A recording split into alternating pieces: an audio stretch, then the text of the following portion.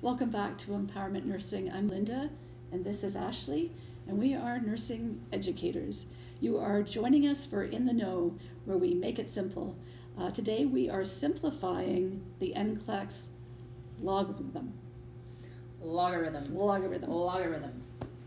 There are a lot of myths around the NCLEX exam. So Linda's going to talk a little bit about things that aren't necessarily true. Rumors you may have heard. If you're in any of the online forums, these are a lot of questions that come up all the time around how the NCLEX decides if you pass, if you fail, how many questions you write, and the list just goes on and on and on. So we're just going to talk a little bit about the myths around the NCLEX exam before we tell you how it actually works.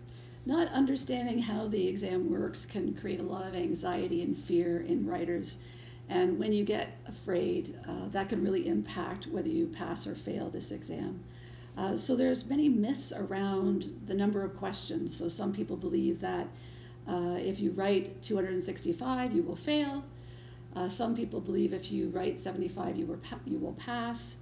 Well, the truth is you can pass and fail at any number of questions. So it can go past 75. You could pass and fail at 120 questions, right? So it isn't true that it's definitive about the number of questions that you write. Another myth is that when you get a question wrong, the exam takes you down a path of that content area. That is also a myth. That is not true. So these are some of the myths out there. So logarithm in itself is, first of all, hard to spell. And second of all, is a scary word. What it means is, it's basically, you might remember programming logarithms in on your calculator in grade 12 math or something like this. It's basically some type of mathematical automated calculation that's applied to the NCLEX, basically decide if you pass or if you fail, which for them means you are safe to practice, unsafe to practice, also known as competent for practice or incompetent for practice. So it actually takes data based on your responses to questions and kind of grades them and decides whether or not it's going to shut off.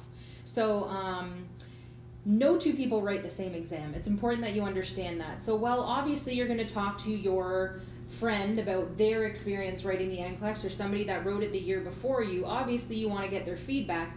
But just remember, you will not receive the same questions they received. You will probably not write the same amount of questions they wrote. And you cannot compare your own exam experience to anybody else's because no two exam experiences are the same. So it's really important you understand how this works. We're just going to draw a simple picture that's going to make a whole lot more sense to you and hopefully relieve some of that fear and anxiety you might have, okay? So I'm just going to refer to the screen here and we're going to make it simple. So how the NCLEX commences is with a passing line. So everybody basically starts right here on this passing line. Everybody that writes the NCLEX is not going to be above it or below it. They're going to start right here. Every individual starts on the passing line. It's important to understand that we have low-level questions and we have high-level questions. High-level questions. If you're not sure what those are, you can refer to a previous Facebook Live where we talked about the difference between low-level and high-level questions. An example might be a low-level question would be a simple recalling a lab value like the normal potassium is 3.5 to 5, whereas a high-level question might be having you make a decision based on an abnormal lab value, just to give you an idea. Above the passing line would be safe for practice, so this would be a pass, and below the passing line would be unsafe for practice, and therefore would be a fail. So what happens? You are on the passing line and this is where you start. You get the first question, which is asking you, the nurse knows that the normal sodium level is, multiple choice, correct answer, is 3.5 to 5. So simple knowing content. So if you get that right, you go up one space. Okay, so you're one level above the passing line here.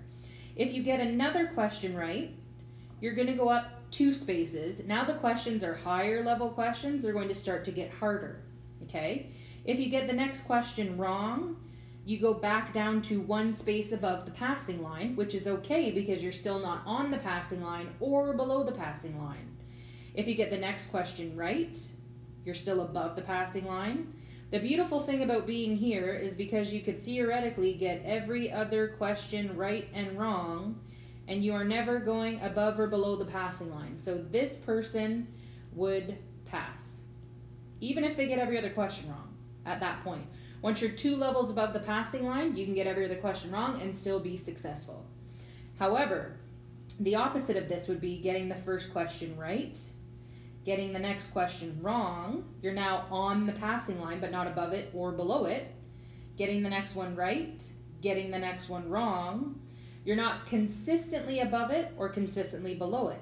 These individuals, if you keep going up and down, or maybe even down then up, up and down, you will write all the way to 265 questions, because the computer cannot decide whether you are safe and competent or unsafe and incompetent. The opposite can be true as well. If you get one question right, you get the next 2 questions wrong, you can here get in a series of incorrect questions and never get back above that passing line, and you will fail and be considered unsafe. So you will write anywhere from 75 to 265 questions. You can pass or fail in 75, you can pass or fail in 265, and what's going to decide that is consistently and staying above, on, or below that passing line for a period of time, if you will. So given this picture example that Ashley has just drawn for you, there's 3 key elements really that must come together. The first one is content. You have got to know your content. That is you just have to.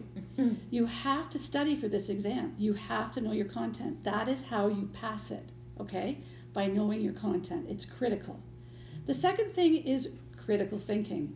You must be able to answer higher level questions above simple knowledge.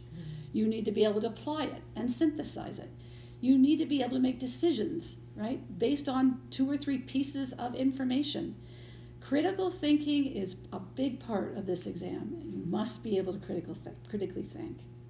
And finally, the third important element is emotional readiness.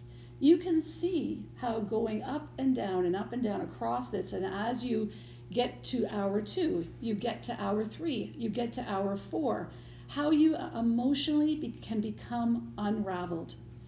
This is something that you must prepare for.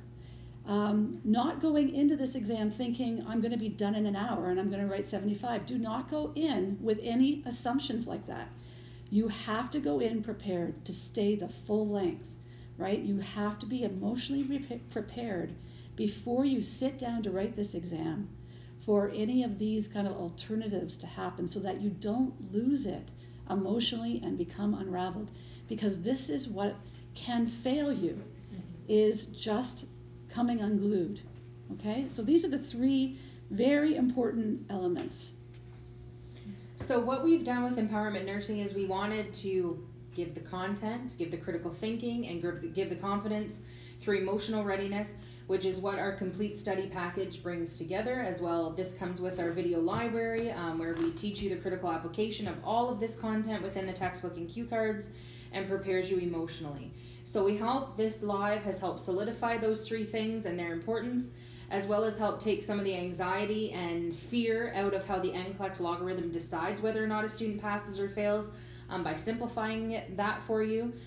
We invite you to join us next week on In the Know, and subscribe to our live videos so you'll be notified on your Facebook page whenever we are live. Like and share this video with your nursing friends to help them understand the logarithm of the NCLEX. Be sure to follow our Facebook page and check out our website at www.n-powermentnursing.com, where you can have free access to our entire cardiac chapter, free through the free trial, as well as view our complete study package. And we will see you next time on In the Know. Bye for now. Bye for now.